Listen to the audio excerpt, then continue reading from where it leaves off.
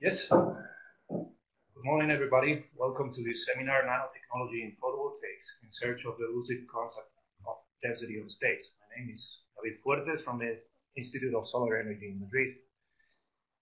And today I will be talking about why and how nanotechnology is expected to improve efficiency and to reduce the cost of current photovoltaic devices. And we will find out also that the way nanotechnology is expected to perform such improvements is related with a fairly simple concept, which is the density of the state. So the internal electronic structure of these tiny structures. I will use two examples to illustrate this. I will refer in a large part of the presentation to the absorption processes taking place in nanostructures, and also I will devote a few slides to few specific cases of entropic losses related to the density of a structure as well. Actually, the concepts of nanotechnology and photovoltaics, as we understand it at the moment, are not that new at all. Actually, the birth of nanotechnology is currently associated with famous talk by Richard Feynman in Caltech in 1959. And the paradigm of a photovoltaic device is probably the classical paper by Schottky and Queisser, when they calculated maximum theoretical efficiencies of conventional solar cells. This was done back in 1961. So we're actually talking of concepts which are fairly half a century old. And I want to bring your attention to this point because we tend to think this is a fashionable topic, a current hot topic or a trending topic nowadays. But in fact, it has been around for a few years. So just let me say a few words about the importance of nanotechnology. It's certainly not a fascinating research topic involving a number of people working on it, but probably more important is a transversal industrial sector already involving a variety of fields worldwide, like telecommunications, medicine, food or material sciences, and of course, it's deeply embedded into the electronics, a number of different branches. Furthermore, according to the European Commission, nanotechnology has been labeled as a key enabling technology, which means that this technology has a direct impact on the welfare of society. And recently, the United States celebrated the first National Day of Technology, which also says something about the importance of this technology. There is a nano fever, if you like to use this expression, also in photovoltaics. And the reason for that is that nanotechnology is seen as a promising path to improve efficiency. I want to bring your attention to this paper by Queisser himself. Just a few years ago, he already pointed out about the appeal of combining nano and photovoltaics. So again, I will be saying nothing really new, but something that important people said before. So why better efficiency? Why are we interested in improving the efficiency of our devices? Well, the reason is actually twofold. If you like, from a purely academical perspective, the goal of approaching the ideal operation of any device is certainly appealing enough. But also from the industry, the goal of reducing production costs involves an improvement in the efficiency of the product, especially when large production is foreseen. Okay, and this is of course not just limited to photovoltaic devices, but to any kind of commercial product. All of you know this chart. I will not say much about that. Just mention that the current status shows us increasing slope in efficiency improvement over the last few years. And also I want to bring your attention to the fact that we can already with photovoltaic devices operating clearly above some 40% efficiency, which is a really respectable number. In fact, our best solar cells show significantly higher efficiencies than typical numbers of thermal and nuclear plants, which are normally operating around some 30% efficiency. The point is, efficiency is not the only parameter important to determine the entering of a technology into the energy production, but also costs are equally important in terms of massive entrance of any brand new technology. So cost and efficiency are the key parameters determining important to evaluate the impact of different technologies. There are some differences between them. Cost, in principle, is an extensive parameter in the sense that more cells or larger ones would imply, in principle, higher costs, whereas efficiency can be characterized as an intensive parameter, which simply means that more cells or larger ones does not necessarily imply higher efficiency. So in order to make fair comparison, we need some sort of metric. We need a figure of merit in order to compare different technologies among photovoltaic devices, but also when you like to compare photovoltaics with energy sources. As a matter of fact, we use the euro per watt peak or dollar per watt peak as a metric. And the interesting point here is that efficiency does not appear explicitly in this figure. And so it enters this metric in an indirect way. And the question is if, not only if, to understand how these intensive parameter affect the number of the metric, but also, for instance, if it is possible that using this metric we end up comparing different technologies differing both in efficiencies and prices, costs, but sharing the same value of our metric. And the answer is yes. And in order to discuss this a little bit further, I find this classical chart very helpful. It helps us translating cost per unit area into cost per unit watt peak. Okay, so if we know the input energy in our devices, and we know the efficiency at which our devices are operating, we can transfer cost per unit area into cost per unit power. And this is what is reflected in this chart. So here we have efficiency over cost per unit area. We have translated this into this line showing a cost per watt peak. We have also up there the thermodynamical limit of any ideal device we can think of, our present current technology set by the best operating solar cells at the moment, and also a number of families of photovoltaic devices which have been moving around in this chart over the last years. Okay? So the message of this chart is important. It says that the same or even a lower final figure of cost per watt peak can be reached from different pairs of cost and efficiency points.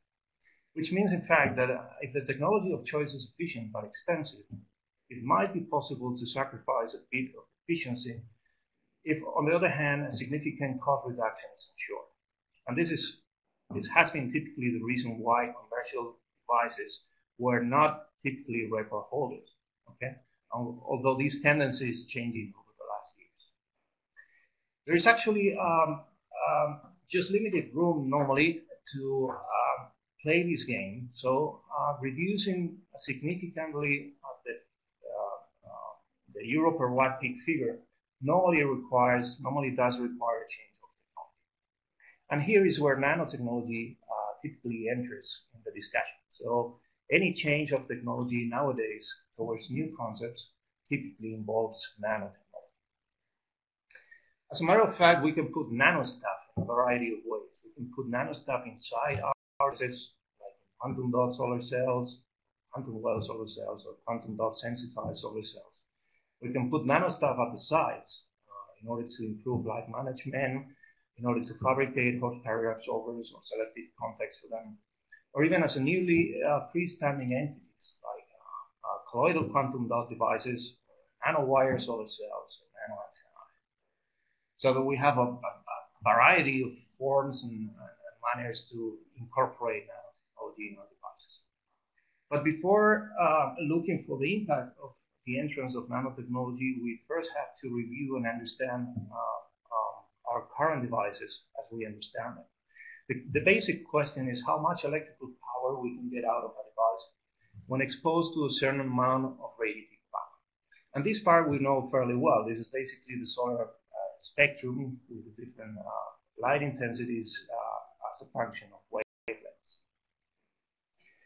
This light is shining on our solar cells, and the way these photons from the sun are absorbed in our absorbers in the solar cells depends on the material properties the cell is made of, and particularly on one parameter of the material, which is the background.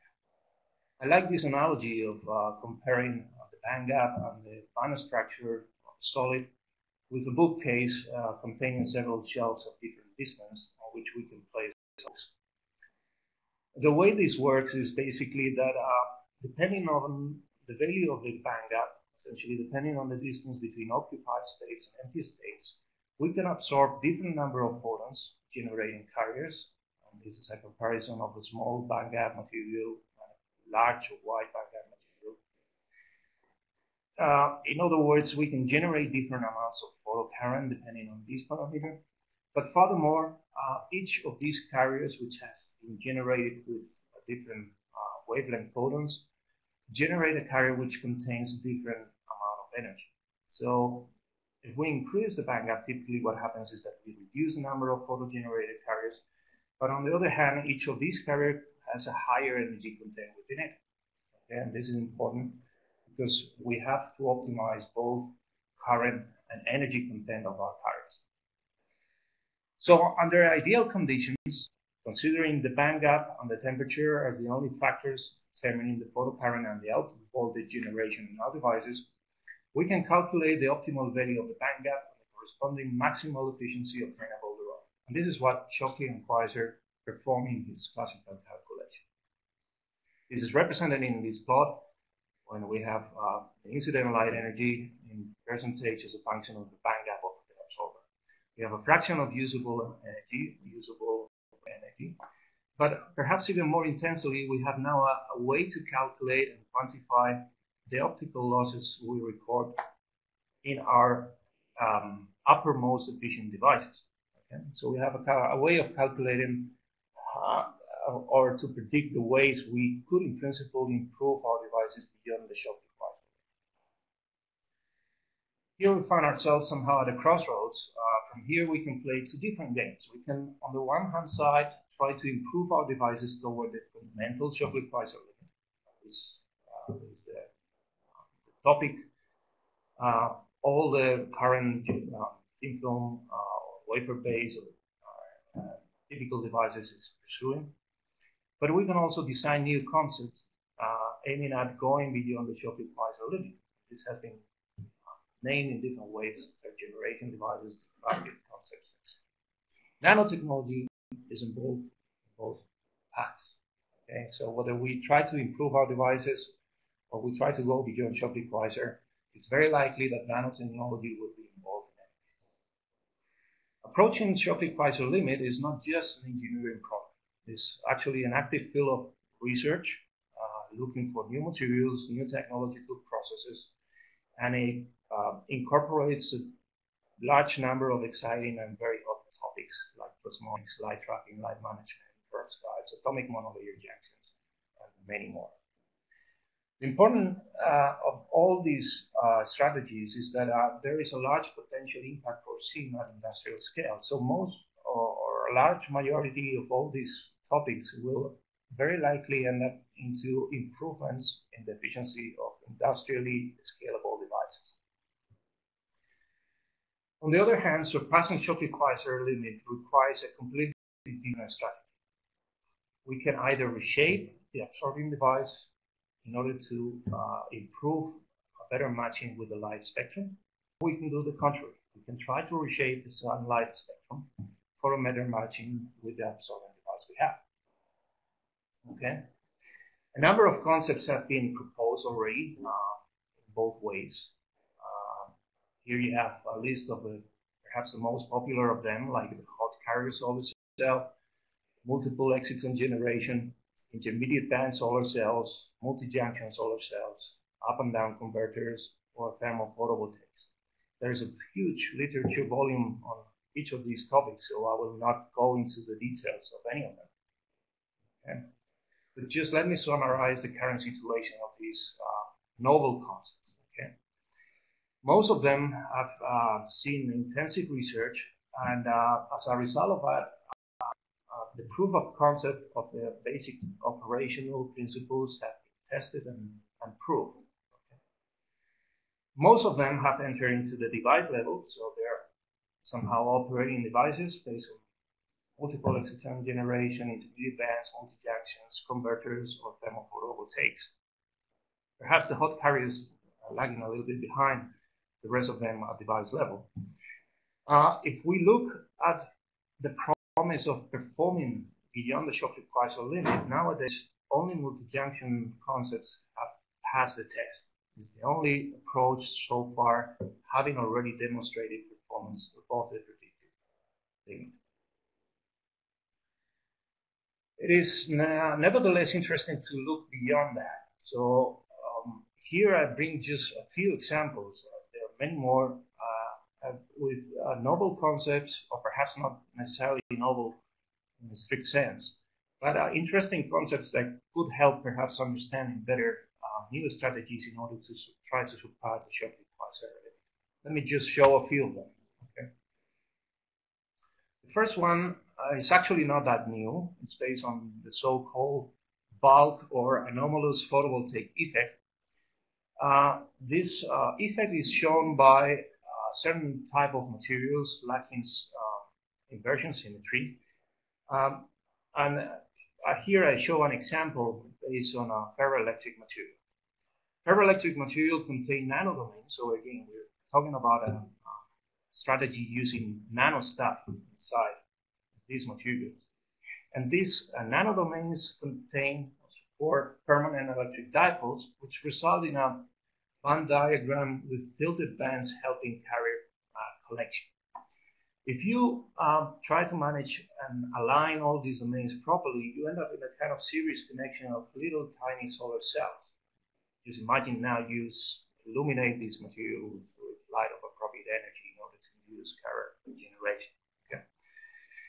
The interesting fact in this concept is that due to this internal structure, the voltage, the output voltage of the device is not necessarily limited by the band gap of the material. So in principle, this is a concept that could bring us beyond Shockley quasar limit, perhaps in a similar fashion as multi-junction dyes.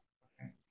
The interesting thing here is that you don't need actually PN junctions, or there are different ways of separating carriers. But on the other hand, this is internally done by the internal structure of the material. So this is certainly one interesting topic in this way to higher efficiency. There are also interesting results concerning light management. This has, for instance, been demonstrated with nanowire array solar cells, demonstrating very impressive results. Here we are dealing with different kind of phenomena like optical resonances between the structures which help absorbing the electromagnetic energy contained in the spectrum, and raises some questions about the current limitations, at least at a theoretical level, normally employed in the calculations of efficiency of devices.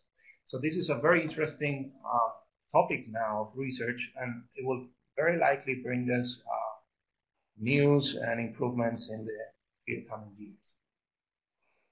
Perhaps also in connection with its nano arrays of wires, another interesting concept is that of nano antennae. We're kind of accustomed to employ antennae for radio transmission or television transmission. The question is, antennae can actually absorb and make use of the energy containing electromagnetic waves. However, the difficulty of doing this in the optical range of solar spectrum lies at least in two aspects. One is the dimensions of these structures, which is required in order to deal with these high frequency waves, which brings us again into the nano realm of materials. And also an additional difficulty is the necessity for fast rectifying structures which allow to make proper use of the energy of these electromagnetic waves. So this kind of approach is facing some technical challenges, but is also being an intensive research topic nowadays. It is interesting to notice that nano antennae is actually present in nature. So nature, at least in respect of absorbing light as triggering metabolism, actually works with lots of nanostructures, furthermore biodegradable nanostructures. But most interestingly, nanoantennae structures are present in photosystems 1 and 2, which are the primer steps in photosynthetic activities in plants. So making use coherently of energy transfer in resonant structures at the nanoscale is perhaps also an interesting strategy that we could pursue a little bit further. Actually, looking at nature can also bring us new ideas. It is also interesting to notice that there's nothing like p-n junctions nature and biology. There are donor-acceptor pairs activities. This was a big success of the dye-sensitized solar cell a proposal some years ago, just trying to mimic nature somehow, absorption of the solar spectrum. It is also interesting to note that nature normally works with concentration gradients, not necessarily of free carriers, but most of the time with ions, particularly protons, rather than electrons. And there's certainly lots of nanostuff, as I said before, in all these bio-nano structures. Okay, would like to bring this sentence of Albert Szent-Györgyi, who was a Nobel Prize winner in 1937 for the discovery of vitamin C. In his speech for the Nobel Prize, he said that there is a sense in which living matter engages electromagnetic theory, how it lifts one electron from an electron pair to a higher level, and furthermore, how life has learned to catch the electron in its excited state and couple it from its partner and let it drop back to ground state through its biological machinery, utilizing its excess energy for life's process. Isn't it really similar to what a photovoltaic device does? I think so. And actually, coming now back to the incorporation of nanostuff in photovoltaics as a means to go for this improvement in efficiency, we have to realize, first of all, in one thing. So nanostuff is expected to behave as an artificial atom. Okay? And when doing that, the fact is this artificial atom will bring us about discrete levels, and this turns out to be the key issue for understanding the role of nanostructures in solar cells, particularly when considering absorption of light. Okay, there's something similar to the sentence of Szent-Györgyi before. So light is able to promote carriers in the absorption process at our nanostructures. We can face a first difficulty when thinking of using nanostructures as light absorbers. And this is what a colleague of mine sentenced very fairly, I think, in the following sentence. Nanostuff means nanoions. Okay? In a more sophisticated language, this has a relationship with the Thomas Kuhn-Sum rule, which is well known for atomic spectroscopists. But let me summarize this in the following way. So, nanostructure, almost by definition, will deal with just a few electrons. Okay? So, is this actually the way to go for the terawatt challenge? We need huge amounts of electrons to do the work in our devices. So, playing just with a few of them, isn't it a big problem somehow? Just as a reminder, I mean, the best perspectives by the end of this year is that the global cumulative installed PV capacity will be around 300 gigawatts, which basically means that we are still lacking like an order of magnitude in order to bring photovoltaic to be an important, really important source of electricity. Okay. So coming back to the difficulty of the reduced number of electrons, well, we can think, well, we can simply make nanoamps into gigaamps by increasing the number of nanostructures to use. Okay, so just fill up your absorber with nanostuff, and the current issue is solved. But in the limit, we already have plenty of nanostuff in our devices. Each solid is made of huge amounts of the tiniest possible nanostructure we can think of, which are the atoms. Okay, so why actually bother putting more nanostuff in our absorbers when they already have plenty of them? Okay? Just as an example, we have some interest in fabricating colloidal quantum dot solar cells made of artificial atoms. What's the advantage of doing this with artificial rather than normal atoms? The answer is this current times voltage issue. Okay, voltage is an intensive parameter. More stuff doesn't mean simply more voltage. And voltage is actually related with emptiness somehow. I am not too much into Oriental philosophy, but I like very much this sentence by Lao Tse in his book Tao Te Ching. We turn clay to make a vessel, but it is on the space where there is nothing. The usefulness of the vessel depends. So we actually need two things. We actually need a field state or band, an empty one, and a transit rate between them, which is related with the absorption of light and the generation of carriers at excited states. But equally important is the relative distance in any units, what we call the band gap, between those field states and the empty ones. Because this distance will actually determine the maximum free energy the device will be able to give us under operating conditions. Okay? And I anticipate here that we will have to cope with some entropic losses terms. In other words, as soon as we talk about free energy, we have to be aware of the second law of thermodynamics at some point. I will come to this point a little bit later. This combination of states, empty and filled, and the distance between them can help us answering the relatively straightforward question, why is it not that easy to make solar cells out of metals? Well, the reason is just because there is no emptiness between donors or field states and acceptors, or empty ones able to catch the excited carriers. This somehow would be like a bookcase I mentioned before without shelves, just simply piling up books on top of each other in a rather messy way, not separating them properly.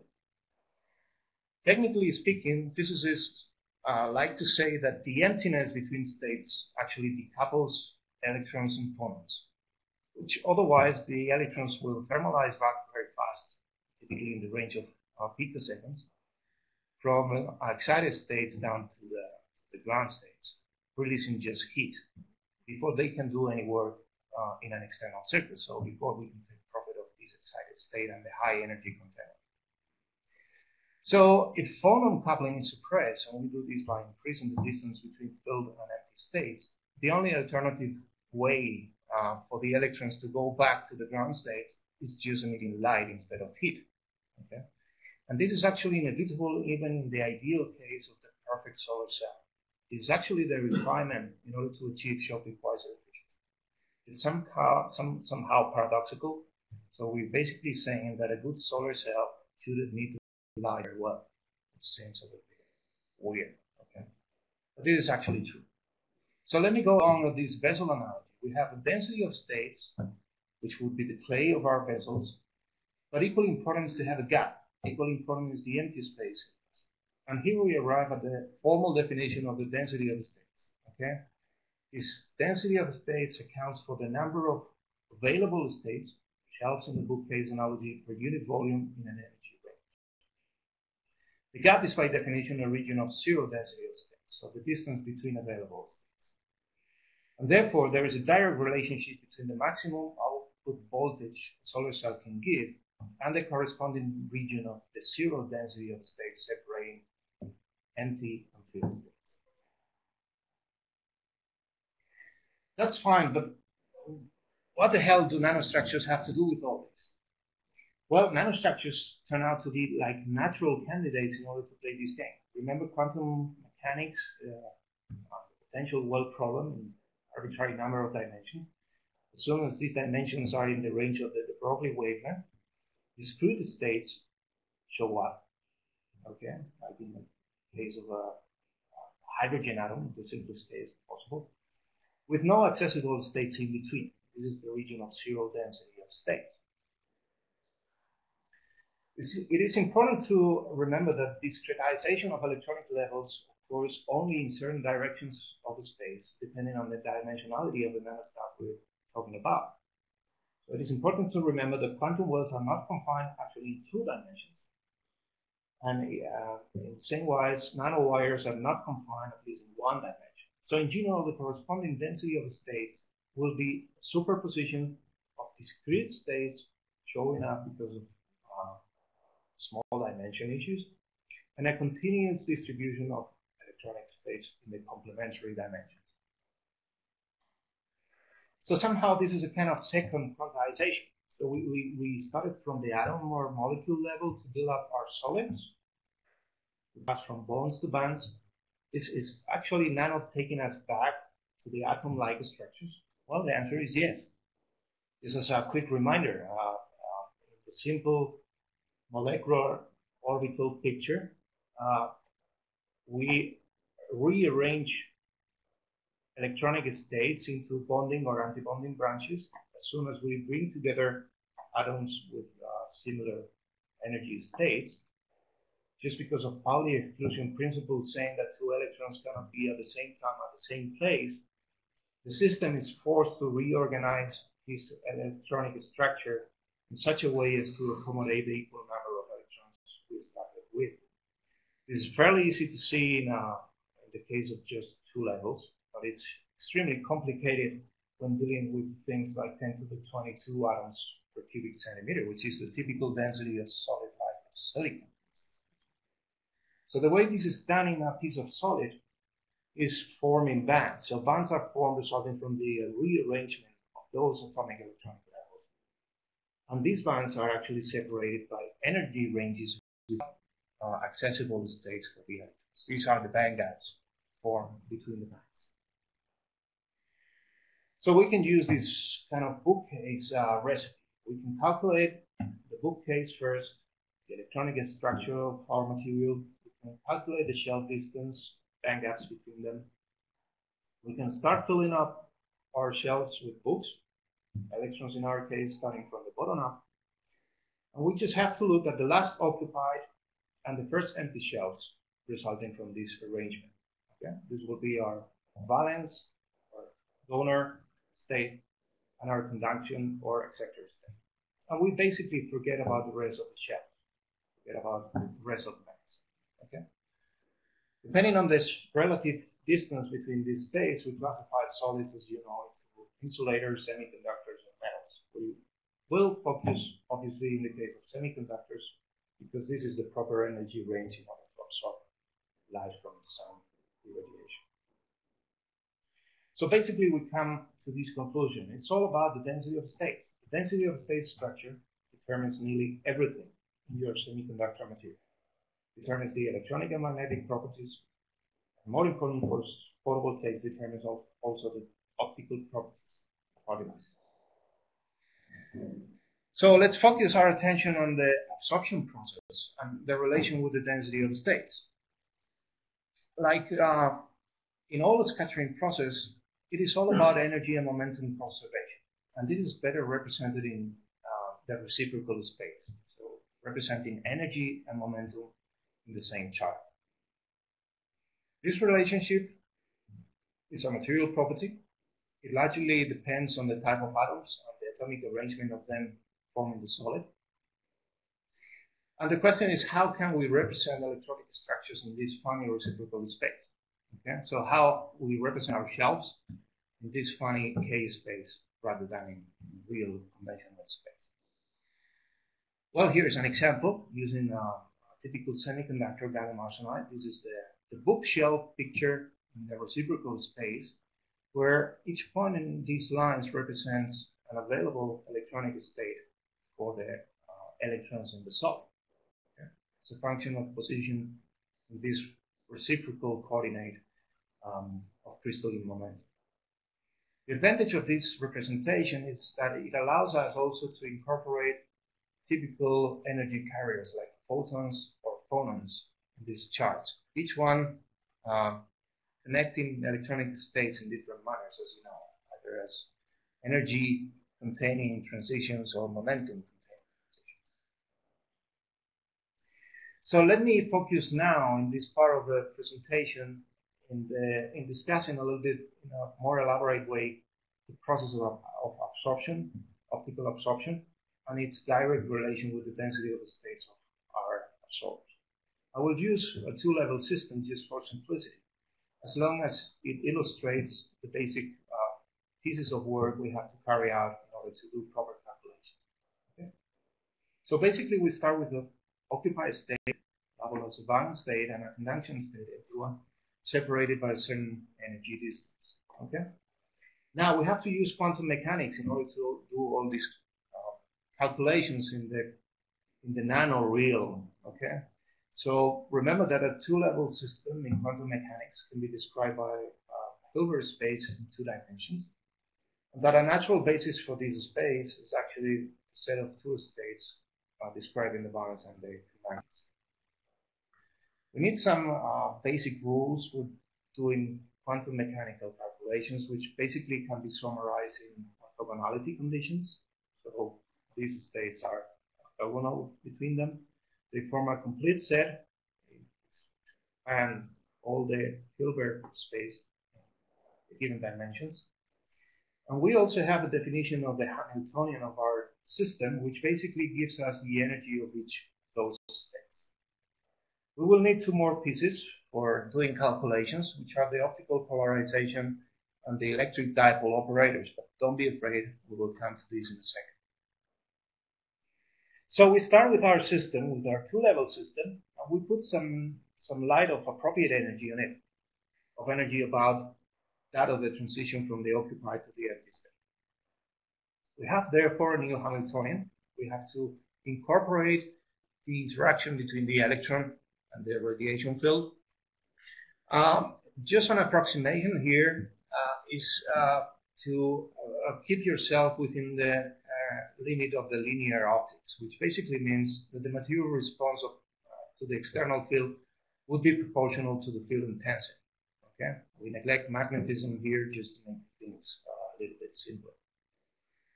So in this approximation, the radiation can be described using the polarization of the material.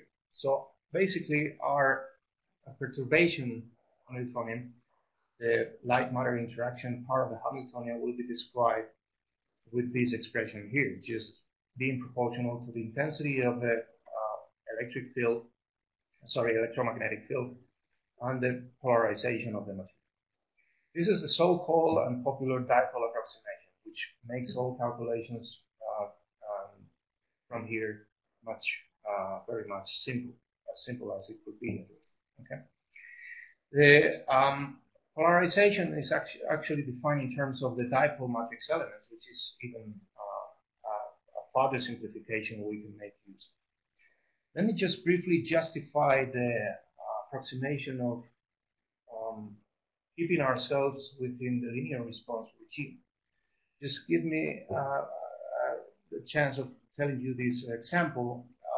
The nonlinearity in a conventional semiconductor like gallium arsenide only shows up when shining the material with intensities as high as gigasons. Okay, so if we compare this with the maximum theoretical concentration we can utilize for photovoltaic conversion of some 46,000 sun, this clearly says that our approximation is kind of well based, so we are on the safe side using the linear approximation. Okay, so we will make use of this dipole matrix element. So basically what we have to do is to apply this dipole operator defined in this way, just the charge of our carrier times the position of it. And just applying this operator on our basis states, we actually can define all possible transitions to be expected in our two-level system. Connecting states of the same type, either valence or conduction state, will lead us to intraband transitions. Connecting conduction and valence states, on the other hand, will bring about interband transitions. So we're basically covering all possibilities of making these states talking to each other. Okay. Of course, we will probably have to apply some symmetry rules. Some of those transitions might be forbidden for fundamental reasons. We have to keep in mind a few concepts here that will simplify even further all these possible combinations. But in principle, we have covered all the possibilities we can think of. From this state, it's kind of straightforward to extend the two-level system to a few-level system, or a system which contains degenerate states. So we can, for instance, think of a system containing a number of occupied states, a number of empty states. We basically have to apply the same recipe described before, just counting all possible combinations between states. Okay? But the recipe is the same. The difficulty is that we have to cope now with a slightly more difficult, higher dimensional Hilbert space. We have to bring about other electronic states to our calculations. But basically, the material Hamiltonian is defined the same way. This is still giving us the energy of each of those possible states we're dealing with. We again can put some light into our system. We will have to correct our Hamiltonian, just accounting for this perturbation of the light-matter interaction. But we basically will use the same approximation we made before. So we're in the range of linear optics. Our perturbation Hamiltonian is linearly proportional to the intensity of the field.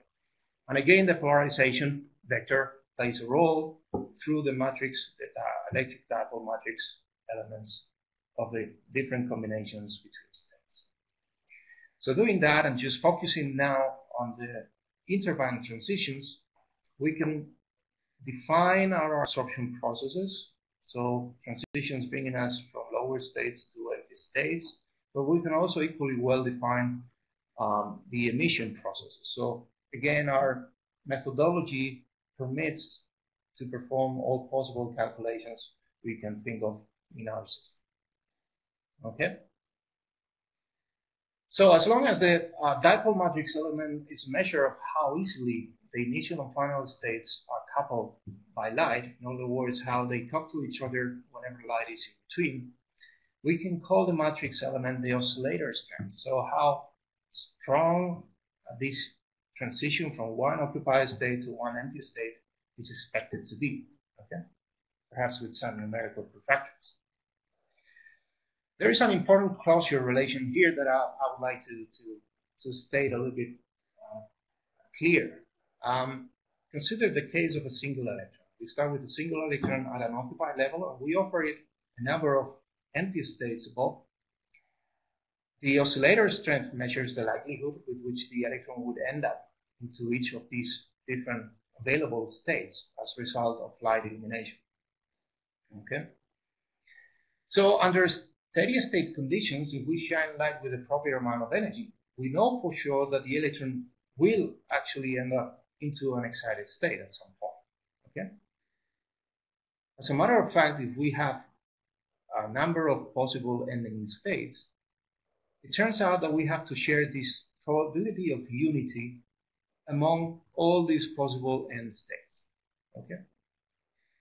This is the famous Thomas Weichert-Kuhn-Sum rule I mentioned before, which basically says that if we have one electron available to make transitions, and we do the things properly, the probability of ending up with a transition will be 1. So this electron will certainly make the jump. We can extend this for an arbitrary number of electrons. We have C a number of electrons. We could expect C transitions as a result of illumination. The interesting point here is that if we target one specific end state among all possible states, we have to take into account that the probability of ending up there at our target state will certainly not be 1, but will be less. Okay? Simply because of the fact that we have other possible ending states that we have to take into account in our calculations. This is, for instance, important when thinking of transitions without quantum dots. Quantum dots contain typically a number of discrete states available as excited states, but also a continuum range of electronic states at sufficiently high energies. So if we are illuminating our quantum dot with white light containing all possible energies, we have to count the possibility of ending up at different states than the one we are targeting for. Okay? This is the importance of this closure relation. known as the SAM rule. So from here, we can extend in a relatively easy manner our protocol to do calculations to continue. Basically, what we say now is that we can describe bands instead of discrete states using the same procedure we just mentioned before. We transform sums into integrals, as we normally do in continua, and we transform our discrete state into delocalized states well described by block electrons or block wave functions. As a consequence of this, we have to deal now not with delta-like operators anymore, but with smear quantities over a wider range of energies. Okay? But this has an advantage, which is that it simplifies tremendously all possible calculations.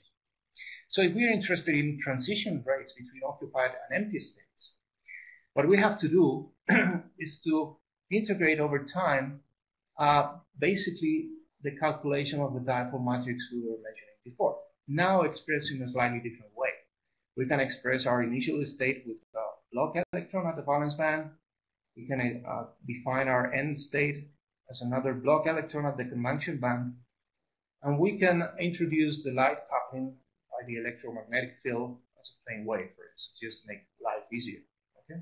So the rate will be proportional to a set of delta functions, which will be different from zero only at certain specific transitions, which will be the ones that the photons actually permit. Okay?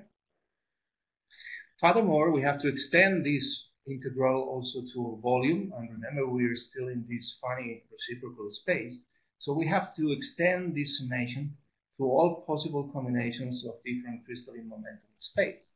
Okay? So our final recombination, our final transition rate will be proportional to the sum of all these possible combinations between states as allowed by the energy contained in our photons. And this is finally the definition of the joint density of states. This is the key parameter controlling our transition rates in all absorption processes between states, whether they are discrete or belong to a continuum. Okay? So we can try to calculate this joint density of states. It turns out, as usual, that integration is easier for some funny reason than simply sum things. We can transform our sum into an integral, and in doing that, we also have an advantage, which is that we can transform this volume integral into a surface integral just by simple calculus rules. So basically, the problem can be stated in this way. We can simply count how many states we incorporate if we extend an iso-energy surface as a function of k vectors, just extending a little bit more this k vector, the upper limit of this k vector a little bit far. Okay, so how many states are incorporated coming from this small volume here to a slightly larger volume out there. Okay. So after all this math, sorry about this, we end up with this expression for the joint density of the states, which is really interesting, as I will be showing you in a second. We have said that the transition rate is proportional to the joint density of the states, and it turns out that the joint density of states is proportional to a factor which looks like this. Okay? The key point here is that this factor diverges when the derivative in the denominator goes to zero. In other words, we have maximum probability of transition in response to light absorption at those particular points in the electronic structure which satisfy this condition. These are the so-called critical points in the electronic structure, and they can be described in a rather simple way. So critical points fulfill that the slope of the occupied state is equal to the slope of the unoccupied state. Remember, we're still in the reciprocal space, so we are defining energy as a function of momentum. Okay? But if you remember this picture of the electronic state of gallium arsenide, it means that optical transition will be most likely to happen whenever the bands involved in the transition are parallel. And this will only occur at certain points in the reciprocal space. In other words, at certain values of the K vectors. Okay? There is a particularly interesting case, which is whenever these slopes are not only parallel but also horizontal. So when each of these slopes is 0. Okay? So these are very important points defining the electronic structure in our materials. Actually, we can elaborate a little bit further from here. Critical points will behave differently depending on their type. And in order to simplify this discussion, let me remember that we can, in principle, make approximations around these critical points, which basically could mean that we can simply take a power series and expand this relationship as a number of polynomials. Okay? Just keeping the first non-vanishing term here, remember that this slope is 0 at the critical point, so we're just expanding around the point when this term is 0. We're left with this conventional and well-known parabolic approximation. So we can, to a good degree of accuracy, simplify our very complex electronic structure around critical points using this parabolic band approximation, which simply means to make an expansion of this electronic structure in keeping only the quadratic term of it. Okay? The interesting thing now is that we are not only left out with paraboloids or paraboloid-like structures, but actually different shapes as a function of the different signs these coefficients in the expansion will take. So, for instance, in 3 dimensions, we might expect up to 4 different types of critical points, depending on the signs of each of these alpha coefficients in the expansion. If all of them are positive, we are left with this topology in our critical point, which resembles what we typically approximate for our conduction bands, bottoms. We have 2 types of saddle points depending on mixing plus and minus signs in these coefficients.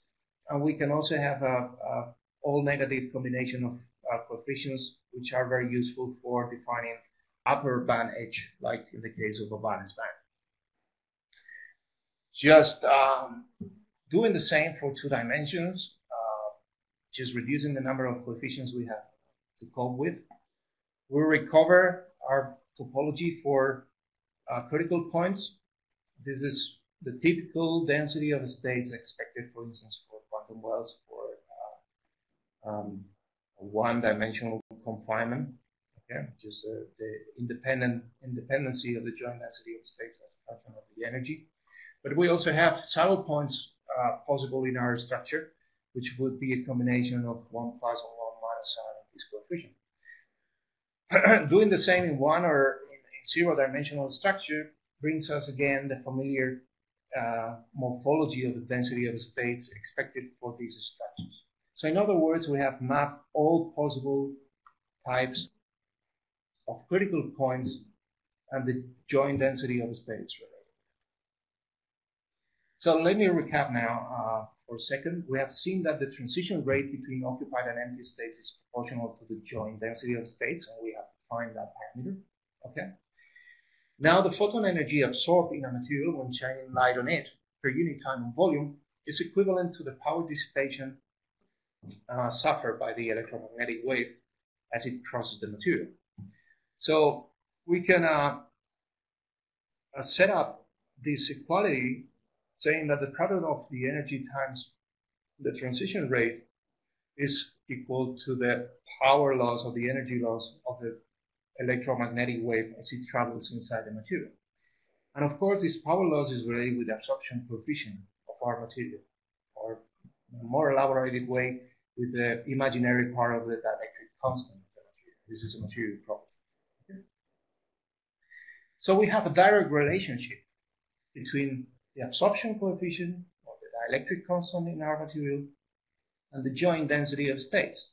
These 2 parameters are connected through this transition rate probability. Okay.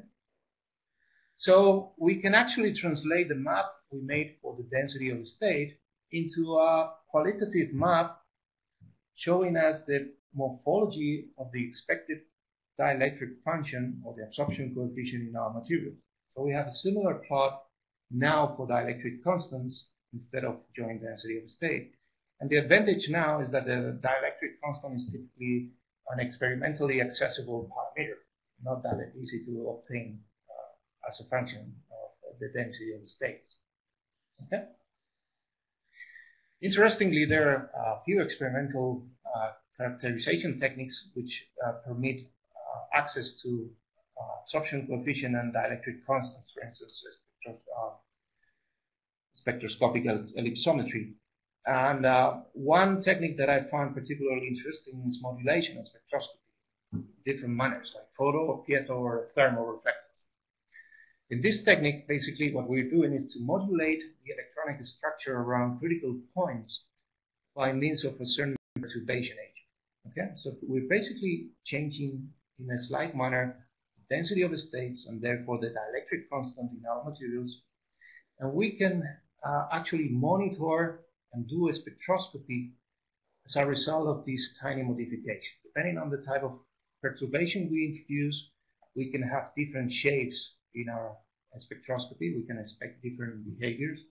Okay, but this is well documented and well elaborated. So we have means to determine the nature of critical points experimentally.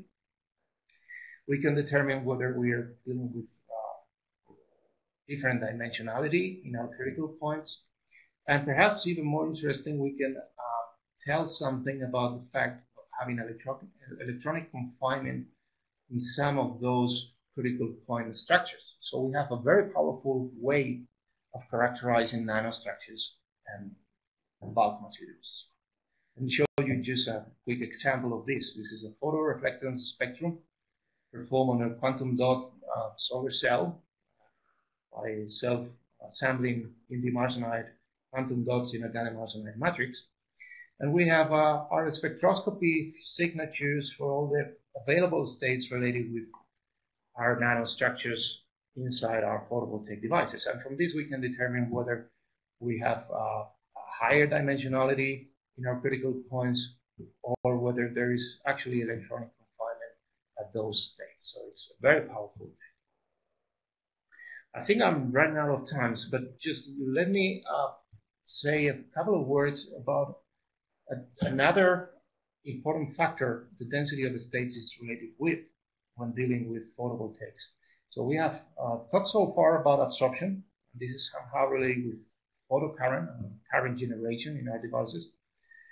Let me just now mention a few words related with the generation of voltage or free energy in a photovoltaic device and how nanostructures could help improving also voltage figures in photovoltaic devices. For this, let me just describe the solar cell as basically as a thermodynamic machine. We have a system which is able to provide some free energy, described with this delta mu here, as a function of the energy input, which is not only energy, which is also entropy and a certain temperature and with a certain solid angle of incidence, which is the solar radiation we shine light with into our absorbers. And as in any thermal engine, this engine, which is providing us some electrical work in this case, will also release some waste, okay, in form of energy and entropy at a certain temperature and solid angle. With this simple picture, we can anticipate that the best we can do in this case is a situation in which there is no net increase in entropy inside the machine. Basically, all the entropy that is entering with the radiation is leaving the device. And also, the best situation is such that the solid angles of absorption and emission are equal. This way, we can expect maximum efficiency. In fact, the maximum efficiency in this case is nothing different from the ideal thermal engine, which is well described by this Carnot term. And this is basically the best we could expect from our photovoltaic device. Okay? Unfortunately, we normally have to include a large variety of entropic terms in this calculation. So we have entropy generation. We cannot simply reject the entropic content of a black body radiation, but we have to cope with a number of losses we have to incorporate into any kind of realistic calculation of the free energy available from our device. And this includes a number of issues like solid angle mismatch between emission and absorption, the incomplete light absorption our device will suffer anyway, the mismatch between absorption and luminescence, which also reduces the available free energy by increasing an entropic term.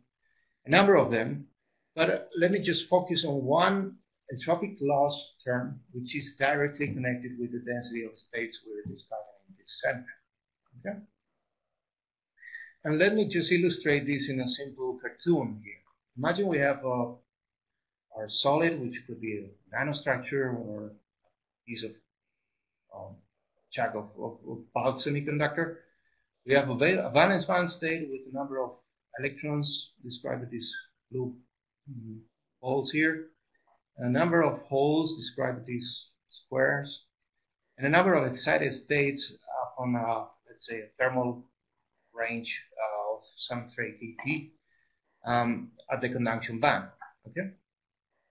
Thinking about entropy in this system, we are left with a rather simple problem of calculating how many ways we have to distribute balls in empty boxes in this situation. Okay? So just simply due to the fact that we have a certain dilution of carriers in our density of states, we will incur in an entropic term that we have to take care of when doing calculations of available free energy in our photovoltaic device. Now we can try to reduce this entropic term by reducing the dilution, or in other words, increasing the concentration of our carriers into our available states. Well, one simple way would be to reduce the number of states available here and force the same number of carriers to occupy in a more orderly way those available states. Okay? We can even go further and try to tailor appropriately in a very clever way the available states for our carriers in such a way as to minimize the disorder expected to be present in our nanostructures. Okay? But the interesting point here is to say that as long as we can tailor, we can play with the structure of the density of the states in whatever nanostructure we can think of to incorporate in our solar cells, to some degree we might also be able to play with the distribution of the states and the entropic term related with it. This is simply an entropic term related with the availability of states and the number of carriers we have to cope with. Okay? This is expressed in this bottom expression here, which we can approximate fairly well in conventional, as conventionally done in semiconductors, making use of the effective mass approximation. Okay? So we can have a kind of first hint about the entropic term we will be incurring when calculating voltage in our devices if we look at the effective masses our carriers actually show in our structures. Okay? This is a relatively simple manner. By the way, I think there is a missing factor of 2 down here. Maybe it's not too important. Okay? But this has a consequence that we can directly see experimentally in conventional solids. Okay? The fact that a difference in the effective mass of the carriers will bring us to different entropic losses when calculating achievable voltages out of our devices. If we compare the energy dispersion relationship for free carriers with the ones we have inside any solid, and particularly I will focus here in conventional semiconductors, group 4, 3, 5 to 6 families, it normally happens that the effective masses of the electrons in the conduction band is slightly lower than the free electron mass we have. Okay? And this would be good news in the sense that the dispersion would be more concentrated. Okay? We don't have that many available states within the first KTs above the valence band edge. Okay? Regarding holes, we are also not in a very bad situation because even though the effective mass of holes in these semiconductors are normally slightly higher than free electron mass, the difference is usually not that big.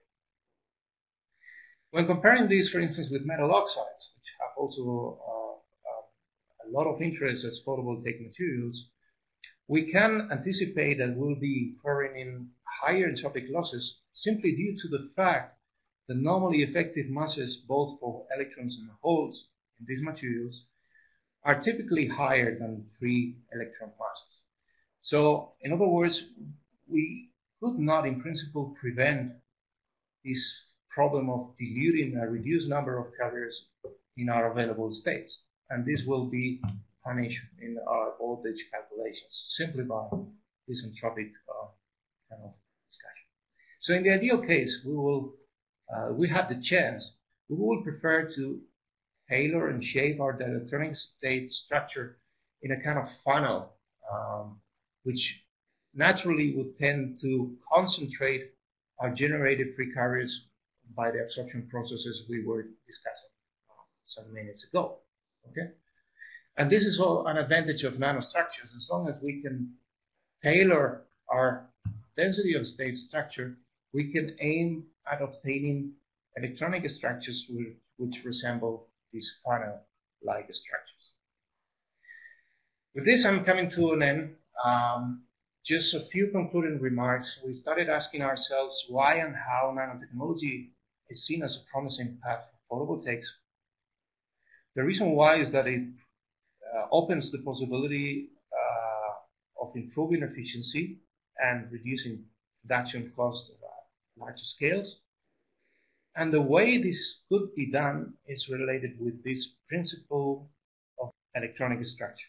It's related with the simple concept of density of the states, which is not easily accessible experimentally, but we have seen that we have also some means of not only seeing it, but also adjusting them when fabricating our nanostructures. Okay?